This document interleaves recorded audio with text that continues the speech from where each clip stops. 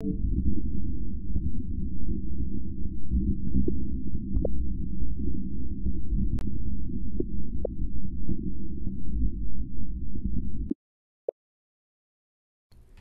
tutorial introduces the Search and Scan consoles, which let you locate objects in the Milky Way and find information about them.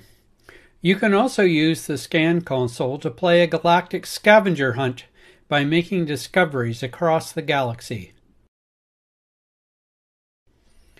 The Search console has a keyboard that lets you enter the name of a star and look up information about it. The location of the star is determined from the Simbad astronomical database and more information from other astronomical databases. For example, here is a search for the star Mintaka in the Orion Belt.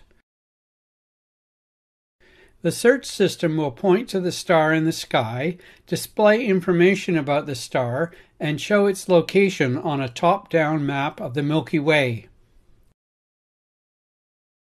You can use the Point, Text, and Map buttons to toggle on and off each of these features. Remember to use the keyboard back button to erase any previous search request text before entering a new one. The Scan console will scan for luminous stars, stars with exoplanets, pulsars, black holes, and other interesting objects within 350 parsecs or about 1100 light years from the current location. By default, the Scan console will also show information about your location. You can toggle this off and on using the Info button.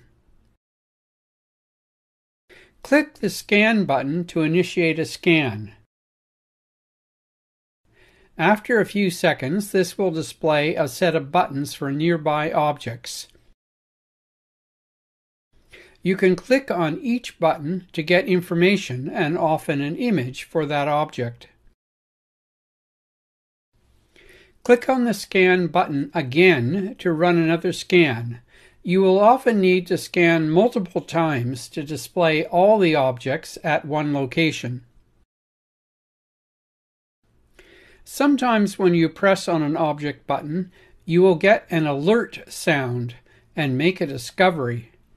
The discovery text will ask you to click on a discovery button for more information and a clue that you can use to find another object elsewhere in the Milky Way.